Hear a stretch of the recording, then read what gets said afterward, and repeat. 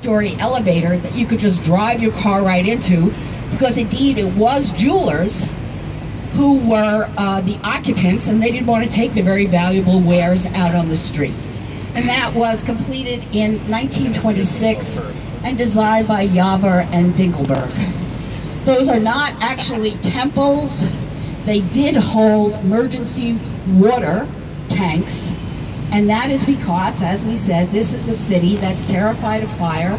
So just in case the fire department's late, this building packs its own water.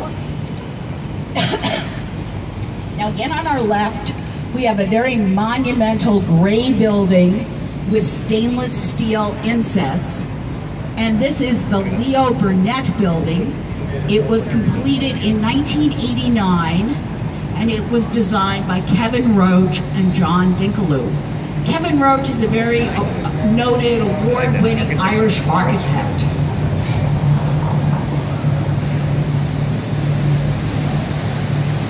And he was a great admirer of the early architectural giants here in Chicago. And these architects were known for the monumentality of their skyscrapers.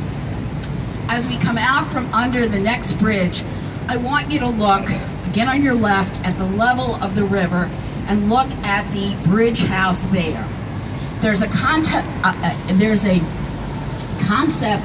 in architecture called contextualism, and that's where a building harmonizes with either its built or natural environment. And Kevin Roach does this. So we see this very modern bridge house. We have one on each corner with its very flat roof. Then look at the roof level or the cornice level of the Leo Burnett building with its very flat roof. And that is an homage to these bridges.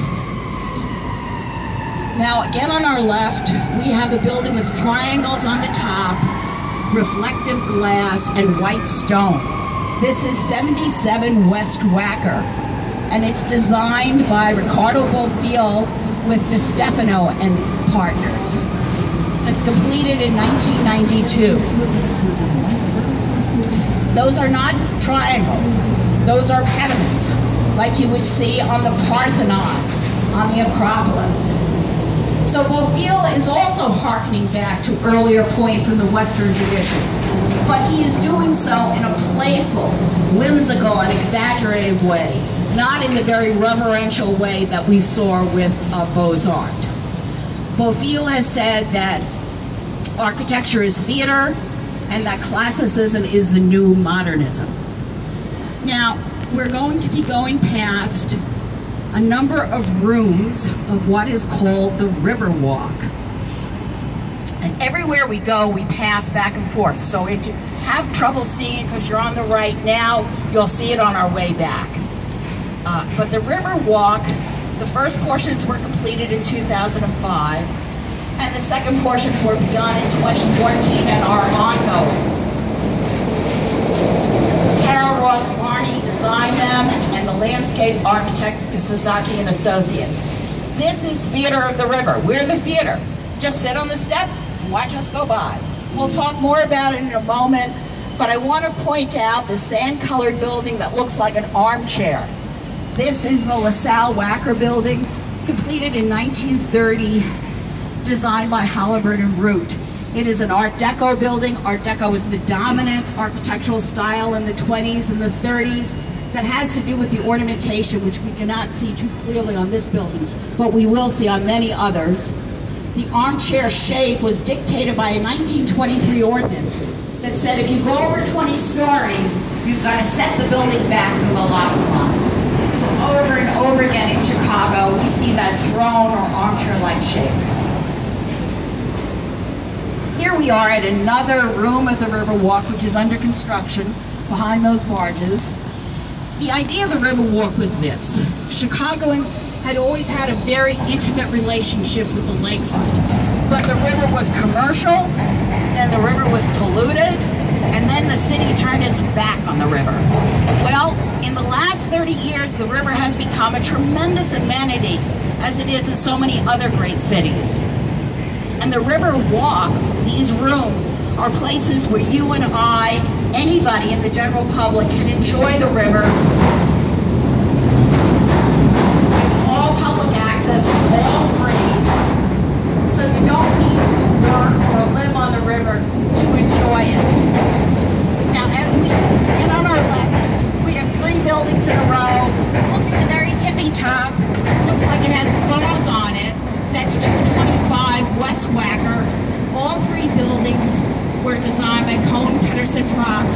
the building with the bows was completed in 1989. Those are not bows, those are pyramidal towers, because there are so many pyramids on the river, because there are so many Art Deco buildings.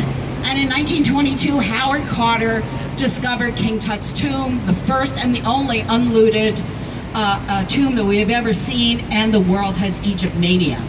Now, coming into view is a gorgeous blue-green building. This was completed in 1983. I want you to put yourself in the mindset of people there.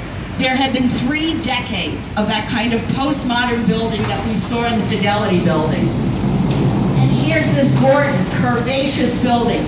It is voted repeatedly Chicago's favored modern building. The color is the color of the water of the river here. The shape is the shape of the river here.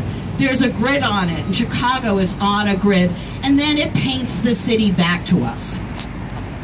Next to it, the silvery blue building is 191 North Wacker, and that is the site where Abraham Lincoln was nominated as the Republican candidate for President of the United States in 1860.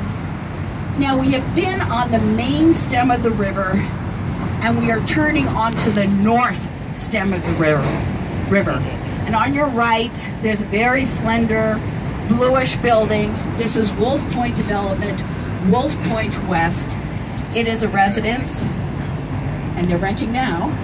It was completed in 2015 by BKL Architects. It is one of 3 very slender towers that are going to go up here, because they cannot, their challenge is they cannot hide more than 50% of the view from that building that says Times to us, Sun Times building. And that will be quite a challenge. Now, if we look on our left, we see an older building which is curved inward, very narrow. This is Residence at River Bend, completed in 1992, designed by Papa George Haynes. It is indeed just one apartment deep. The narrowness was dictated by railroad tracks in the river, so everybody has a beautiful view of the north stem of the river. It is so narrow that that cars are taken up and down in an elevator. There's no room.